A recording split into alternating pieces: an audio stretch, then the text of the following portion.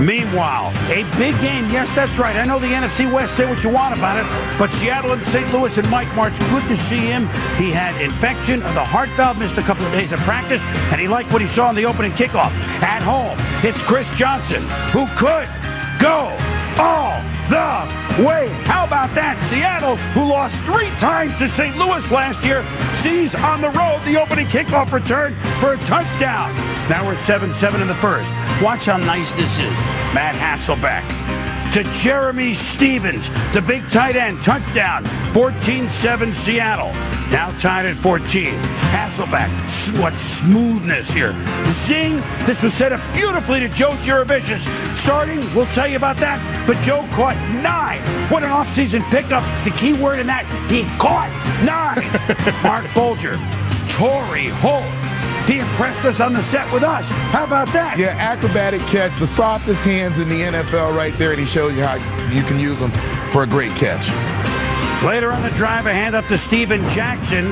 Michael Bulwer injured, taken to the hospital for x-rays on his back. He was very down a long time. Folks kneeling, but he was scheduled, and that was our last report, to fly back with the team. So that's obviously good news. Back to the game in which Seattle is up 27-21, second and 3. Sean Alexander running hard off left tackle. Shuns a Ram into the end zone, one of his 2 touchdowns. 34-21 Seattle. 3rd and 2. The pitch to Steven Jackson for the Rams. He goes in from 4 yards out. 34-28 Seattle. What a game this was. Back and forth. 3 minutes to go. 37-31. And Sean McDonald has the punt. E-I-E-I-O-I. He fumbles. Seattle.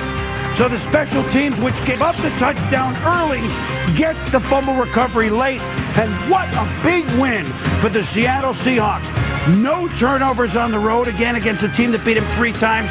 Juravicius starting in place of the injured both Ingram and Bobby Jackson.